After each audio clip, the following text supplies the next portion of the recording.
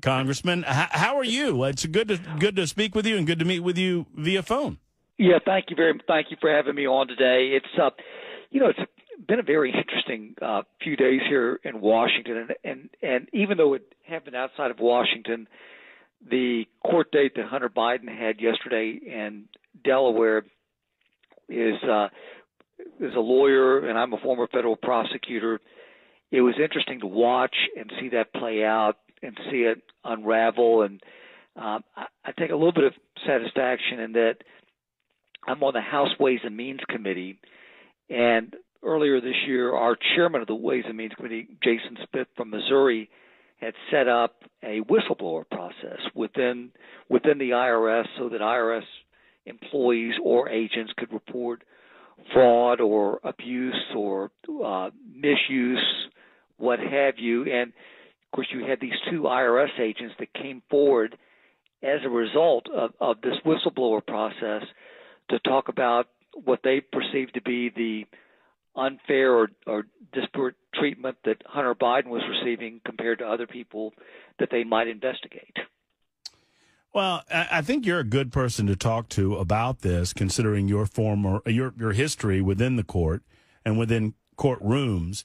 I was so appreciative of the judge in this case who recognized that this was a unique set of circumstances that were so highly unusual. She put a pause on this plea deal, particularly considering that the prosecution and the defense did not seem to be able to come together with what exactly they had agreed to. And I think it was all parties in the case trying to have it a little both ways. They wanted to prevent any future charges being brought down on Hunter Biden. They wanted to stop all future inquiry. At the same time, they refused to say that the investigation was closed. And I think the judge properly in the case noted, well, you can't have this both ways. You can't have an open investigation and ask me to provide immunity in the case that we might see other charges come up. What do you say about it, David? Yeah, so it's interesting, Matt. First of all, if I can rewind the clock 2 or 3 days, because as a result of these two whistleblowers, the IRS agents, the supervisory agent and the agent who worked underneath him, again blowing the whistle and talking about their investigation of Hunter Biden and how they perceived it should have been, how it should have gone forward, and the fact that they were stymied at different levels from within the Department of Justice. They had to come forward to our committee, the Ways and Means Committee, and they gave what a lot of listeners would know as depositions. They're called something else in the committee, but they essentially gave statements to the Republican lawyers and the Democrat lawyers on the committee. And what we tried to do was to have those statements admitted as part of the court record. And so when we filed on, this happened on Wednesday, so when we filed on Tuesday, 2 days ago, for them to be part of the court record, we did it.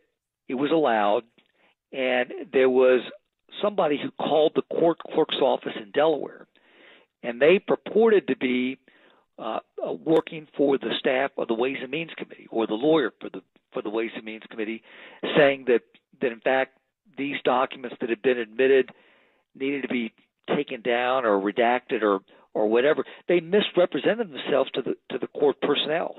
And the judge, when she found out, the district court judge in Delaware, when she found out about this, was furious. And she entered a statement, an order on Tuesday that said that Hunter Biden's lawyers needed to file something by 9 o'clock that night, Tuesday night, or they could be sanctioned. I mean, you don't see a judge that often say, file something by 9 o'clock tonight.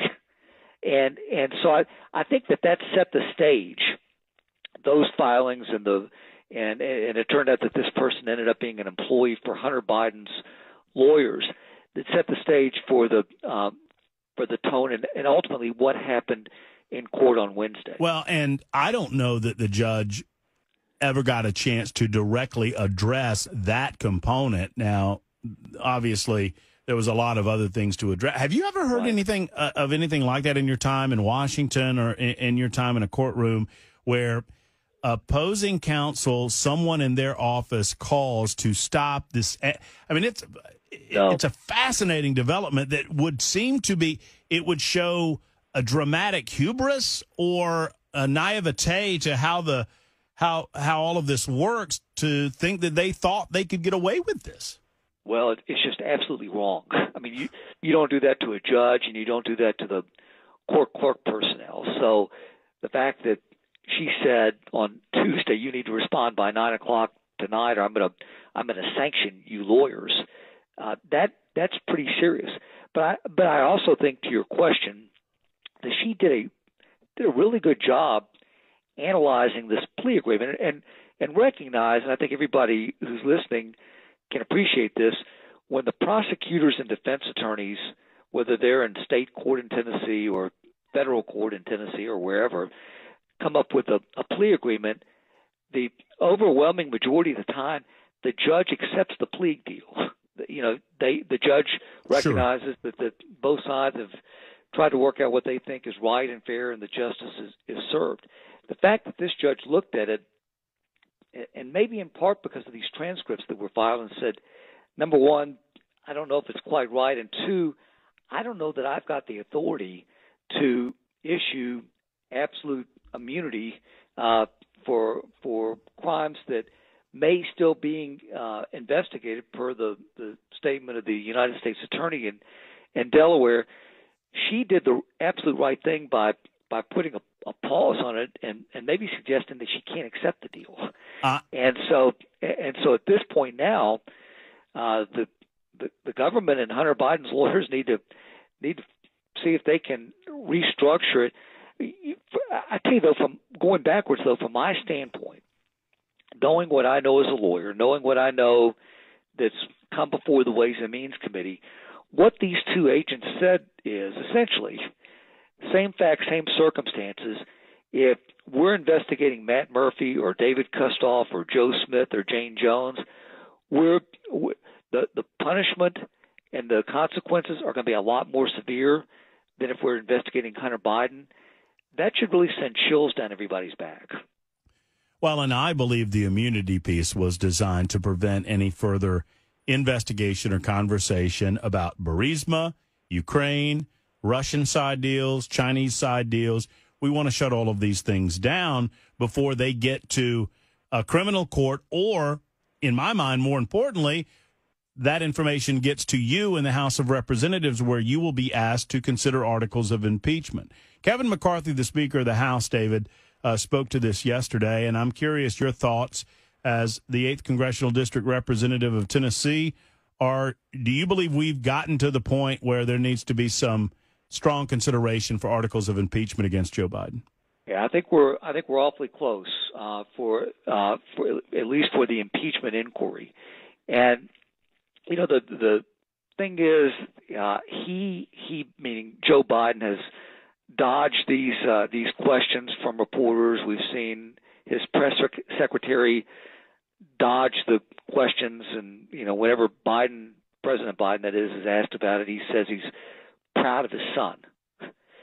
He is proud of Hunter Biden, and I'm really concerned. I look at the way that the Department of Justice has handled it, and I don't take any. Let me say this again, as a former United States attorney, I don't take any pleasure in saying that it looks like that there's almost a two-tiered system of justice, depending on who you are or who you know, and it bothers me. I think it certainly bothers my constituents. It should bother everybody who's listening.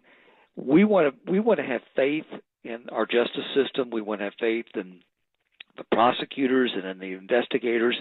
And when we lose that, then we see a breakdown. And in order for everything to be restored, I certainly didn't want to see that plea agreement approved yesterday by the judge, and I'm glad that she didn't.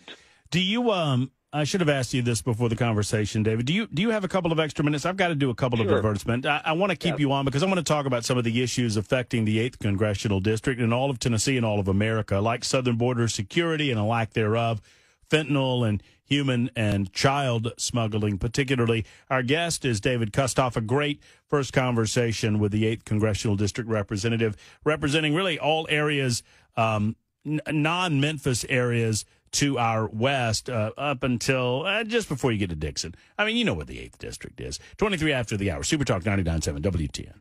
Bud Light's profit numbers are, well, light. Those stories and more coming up. 2:30, Super Talk 99.7 WTN. Thank you much, McMorty. I have a story involving that tease that I'll share with you after the bottom of the hour as well. I think there has to be a rebranding going on in the future. We'll talk about that coming up in just a couple of minutes. Right now, our conversation with Congressman David Kustoff continues. He's joining us on the Matt Murphy hotline on Super Talk 99.7 WTN. Outside of the issues surrounding Joe Biden and the possibility of an impending impeachment proceeding and inquiry, I feel like, I don't want to lead you in any particular way, but the border security crisis is causing so much more in the state of Tennessee and in every state in the union. Is that number one on your radar screen, Congressman, or is there something else that concerns you even more so than the fentanyl and the human and child trafficking that goes along with an open and porous border? Yeah, well, both. As a matter of fact, as far as the fentanyl is concerned, think about this. We may have law enforcement that's listening. You know, the smallest amount of fentanyl is enough to kill you. And there's enough fentanyl in this nation right now to kill every one of us, every single American citizen, several times over. I mean, it's truly frightening. That fentanyl is coming through the United States, the majority of it through the southern border. There's no dispute about this. Here's a statistic, man, if you will. In this fiscal year, there have been over 22,000 pounds of fentanyl that's been seized at the border by Customs and Border Control. That's great. The question is, we don't know what's gotten in that's gotten past our Border Control officials. I think they do a great job. The fact of the matter is there's not enough of them, and there's not enough of wall. I mean, there's not enough of the wall. You know, it's one thing. We've all seen the images from the border, and you read about it, and I know you talk about it on your show. So I've been to the border under President Trump. I've been to the border under President Biden.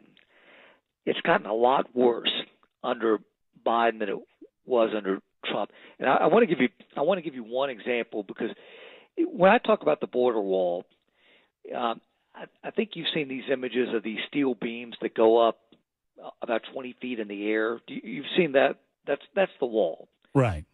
And you can walk along. And by the way, in portions of it, it's embedded with technology that helps our border control officials. So you can walk along the wall, and the wall will just stop. So it's not an issue of trying to dig underneath the wall or climb over it. You can walk around it. So when I was at the border under Biden, I was in New Mexico, Sumlin, New Mexico, and it's a place where the wall just stops. Now, I'm there, and I'm looking, and next to the wall, there are these steel beams, but instead of being in the ground, up in the air, in the ground, 20 feet high, they're in stacks laying on the ground. So I asked one of the supervisors there, one of the border control supervisors, I said, "Ma'am, what am I looking at?" And her response to me was, "This is the wall, but the order to stop construction was given after President Biden became president." So it's infuriating, because that I voted your money, your taxpayer money, to build the wall, for the materials and for the construction. And it's sitting out there in the desert, not of any use to anybody. So going fallow, basically, because no one will use it. And eventually it will be determined that those materials can't be used for future construction, sadly. David, I'm sorry to do it, but time constraints precludes me from continuing the conversation. But this is a great opening conversation. Let's continue and continue to inform the people of Middle Tennessee about what you're doing over on the western side and vice versa. I so appreciate getting to meet you via phone, and let's do it again very soon, okay? Thank you, Matt. Thank you for having me on today. There's Congressman David Kustoff of the 8th Congressional District. His office called us up and said, hey, we'd love to talk to Middle Tennessee, and I love having him.